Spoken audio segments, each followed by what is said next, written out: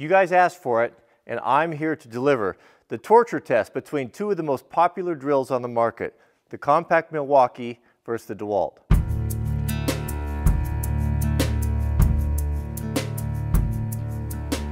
I've received hundreds of comments in the previous videos testing some of the cheaper tools on Amazon, but a lot of the comments that came in said, you know, we're not really interested in that. We want to see the tools that we're actually going to buy. Most people are not going to buy those low-end tools, and I get that.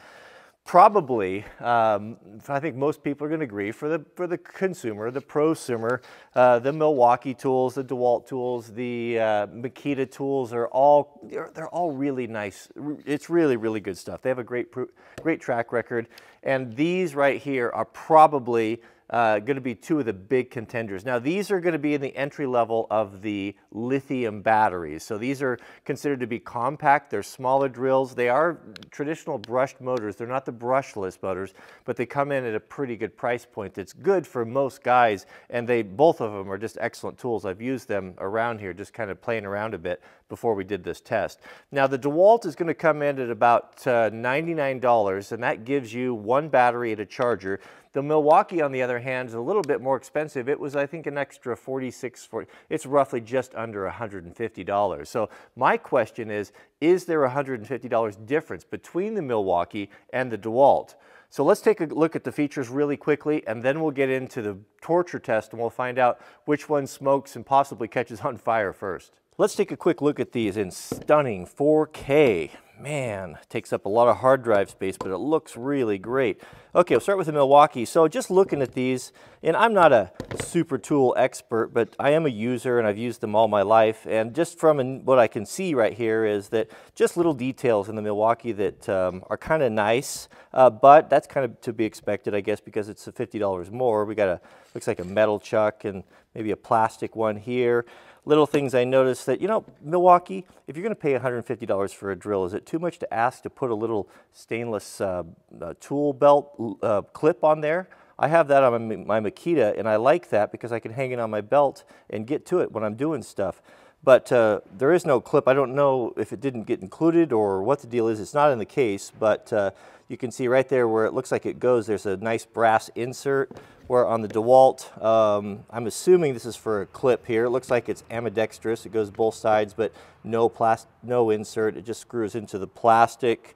One thing I really like about the Milwaukee is it's more compact. Look at that. It's a lot. I mean, there's must be a little over an inch and a quarter maybe, shorter. That's really nice for tight, confined areas. Both of them feel really good.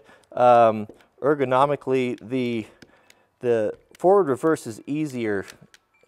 I don't know. I mean, we're really splitting hairs right there. They're not that bad. Both of them have clutch chucks. We're going to go up to 16. Both of them go to 16. Low speed, high speed, a little bit shorter throw on this one. But overall, they look pretty nice. I'd have to, I guess, tip my cap to the Milwaukee. It feels better. It feels a little bit more solid. I like it better. Like if I just to grab them, you know, which one like gives me the warm and fuzzy. I do prefer the Milwaukee, but I don't dislike the DeWalt. They both seem to be pretty good. Now here are the chargers. Both the cords are exactly the same length. The DeWalt charger is quite a bit smaller. The Milwaukee charger looks like it's got an extra port there for, I think these are like maybe for some of the little smaller drivers. You could use it for 2 different types of batteries, which is nice. And also it turns green when it's charged. I like that better with the red. The DeWalt, I think it flashes when it's charging and it's a solid red. Not a big deal, but pretty standard there. Nothing too exciting about that. I do like, if I can have a smaller charger, I'd certainly prefer that. Of course, on the back, they're set up so you can mount them to a wall on that one there. Both of them are the same way, but nothing new to report there. Regarding the batteries now, the Milwaukee is going to have an 18-volt battery with 1.5 amp hours, it says, and the DeWalt is exactly the same, but we have 20 volts. 20 volts also with a 1.5 amp hour battery, so I think that this is going to be a pretty comparable test power-wise. So if you remember the torture test on the cheaper Amazon drills, I had a hard time holding them. They had so much torque in them. Now these are way, way more powerful, and I don't think that I have the strength to hold them. So this may or may not work. I've screwed two 2x4s down to the workbench to help keep them from spinning on me and put less strain on my arms. So let's snap the batteries in here. One thing I noticed when I was playing with these is just the sound of it. You know, you can just, using all your senses, you can just hear the difference sometimes in these drills. Listen to the Milwaukee. Let's tighten that up so we get the rattle. Nice. It just has, Milwaukee has a more of a precise sound. The gears sound better. It doesn't have quite such a clunk when it comes to the stop. All right, so here's what we're going to do. I've got a broken 3/32 snap-on punch that's got 5-sided right there, and that's what we're going to use to connect the two drills because it won't slip on us in the chuck. So I'll chuck this up here. This is a tough old piece of steel here. That's not likely these drills are going to be able to break that. So we'll, oh goodness, those are powerful, powerful drills. Let's get this on here. Tighten these guys up, tight as I can get them. Now they should fit. The Milwaukee's, there we go, should fit nice and tight in there. So last time on the cheap drills, so much smoke came out of them that they almost poisoned me. So I'm gonna put a respirator on this time because I don't want to breathe that toxic Chinese smoke. And I'm also going to put some safety glasses on because I don't know what to expect with this. I see no downside to the safety glasses. All right, let's see what happens. All right, here we go. Whoops. Sorry guys, got to take it off the clutch. We'll go full drill mode. Okay, here we go. 3, 2, 1, go. Okay, they got a cutoff switch. I'll just keep bypassing it here.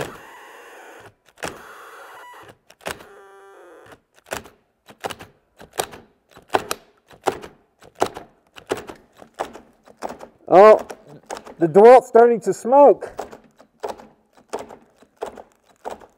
Starting to make a bunch of racket. It's smoking. It's making noise.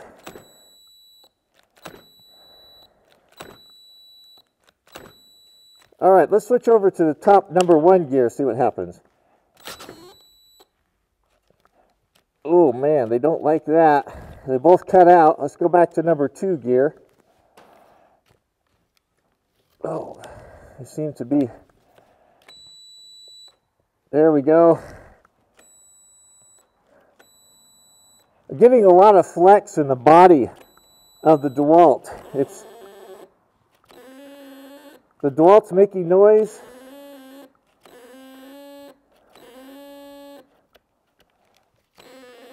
The Milwaukee's just holding tough. It's just not doing anything. Okay. Now let's go the other way. Oh no, something broke. So when I reversed the chucks and this, I tipped this upside down, this fell out. So the Torx bolt that holds the chuck on when I reversed direction actually sheared off. And this here, I can show you up close here. This is oh, right there, look at that. Look at that. That broke off right there when we went into reverse. Here you can see what happened. There's the bolt. This is what holds the chuck on. That just sheared right off of there. So this doesn't end our test. What happened is we can just go back, reverse the other direction, and it will still function. But man, oh man, that's a lot of torque on that. And we're back at it. Oh goodness, that's a lot of torque. Lots of flex, as I said, in the handle of that. Actually, both of them. Oh, they're just under tremendous load right now. Both switches have cut out. Neither one's working. Look at the deflections in the bodies of these things. They're just, this thing's just twisted to the side. Both of them twisted a lot, tremendous stress. Both the triggers are locked up. They're just locked up. So what's happening is both drills are binding up and just basically shutting down. Oh, ow, shoot, ouch, ouch, ouch. That was a terrible idea. That hurt. I fear it's over for the DeWalt. It stopped smoking. It's hot. The Milwaukee is not hot, cool as a cucumber, but it's just not, something broke inside, I think, or is failing.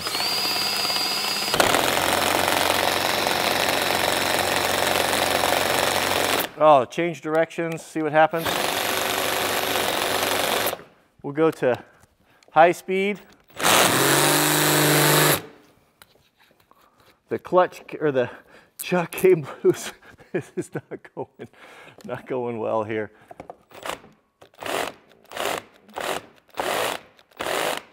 Oh, the Milwaukee's just crushing it. Oh, thermal switches or something.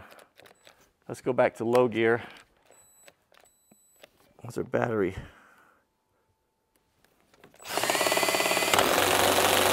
Oh man, the DeWalt is just not liking this at all. Something's failing. Change directions again. Clutch keeps coming loose. I got to keep manually putting it back on.